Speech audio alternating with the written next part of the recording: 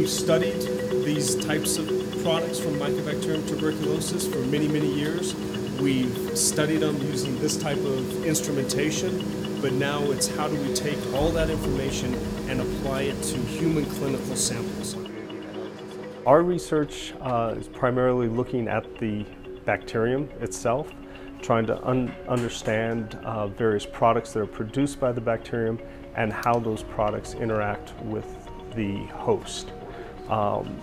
Right now we have a major emphasis on looking at these products for diagnostic purposes, as well as the host response. How does the host respond to the bacterium, and can we use those responses to diagnose tuberculosis? Okay. Well, I started under Pat Brennan, my research career, and the aspects of the research were very interesting to me. The ability to apply biochemistry to understanding of infectious disease was very interesting to me. And as I've progressed through my career, this desire to continue a focus on tuberculosis research has increased. And part of this has been now the involvement with clinical groups outside of Colorado State University and being able to travel to these parts of the world where TB is endemic and seeing the sorts of challenges that they have with respects to diagnosis of the disease and treatment of the disease.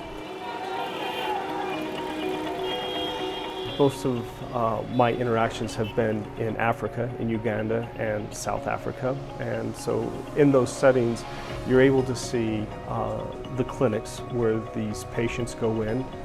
Usually they're open air clinics. Patients sitting outside on benches waiting to go in to see a single doctor, so you'll have anywhere from 40 to 50 patients lined up.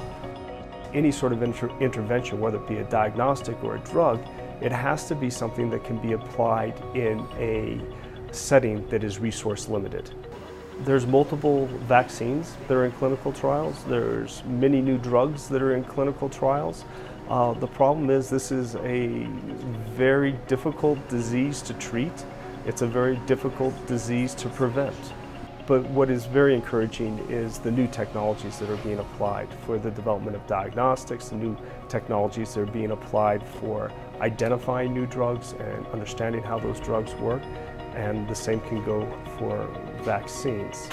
So we are making progress, but the progress, unfortunately, is slow.